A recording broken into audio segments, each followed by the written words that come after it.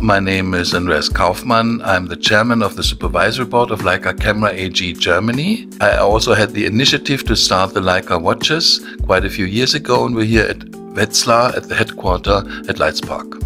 My first camera, oh my God, completely forgotten product. It was a very cheap camera produced in the German Democratic Republic, but sold in the western part of Germany.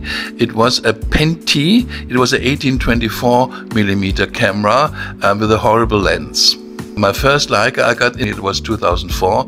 It was an MP, analog MP, which my son did take away from me and using it now.